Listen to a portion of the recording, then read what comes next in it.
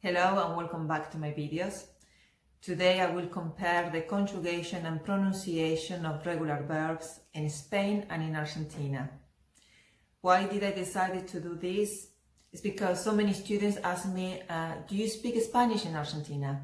And the answer is yes, we do speak Spanish, and I'm going to show you that Spanish and Argentinian is not as different as people might think. For that, I have prepared three main verbs, as you can see on the screen, which is trabajar, beber, vivir.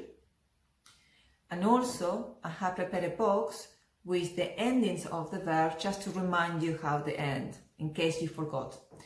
So, we're going to see them now. We have the main difference between the endings when we conjugate the verb in R is that in Argentina, as you can see highlighted in yellow, it will have an accent on the second person, on the vowel A. For it will have an accent on E, and for ir, it will change completely. It will go from es to is. The second difference, as you can see, is vosotros is not there, and it's not there because it's not used, as I have explained previously in my videos. Okay, now we have the endings. Let's see how they sound when we apply them to the verb, okay? So let's start with trabajar. In Spain, yo trabajo, tú trabajas, él, ella, usted trabaja, nosotros, nosotras trabajamos, vosotros, vosotras trabajáis, ellos, ellas, ustedes trabajan. En Argentina, yo trabajo, vos trabajás, él, ella, usted trabaja, nosotros, nosotras trabajamos, ellos, ellas, ustedes trabajan. Okay, now let's do beber. In Spain, yo bebo, tú bebes, él, ella, usted bebe, nosotros, nosotras bebemos, vosotros, vosotras bebéis, ellos, ellas, ustedes beben.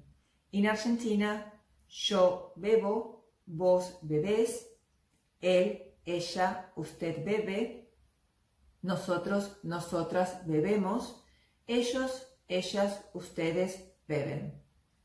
Okay, now the last one end up in ir.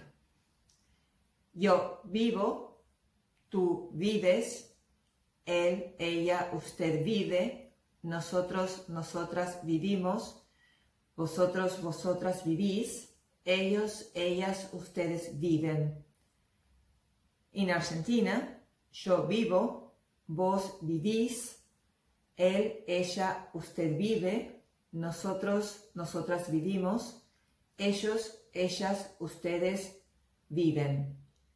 Right, so all these endings that we're showing you and the pronunciation will be applied to all the regular verbs in Spanish. So I hope you liked the video, and if you would like to learn more about Spanish, remember to subscribe so you don't miss out my next videos. And thank you very much. Adiós y hasta pronto.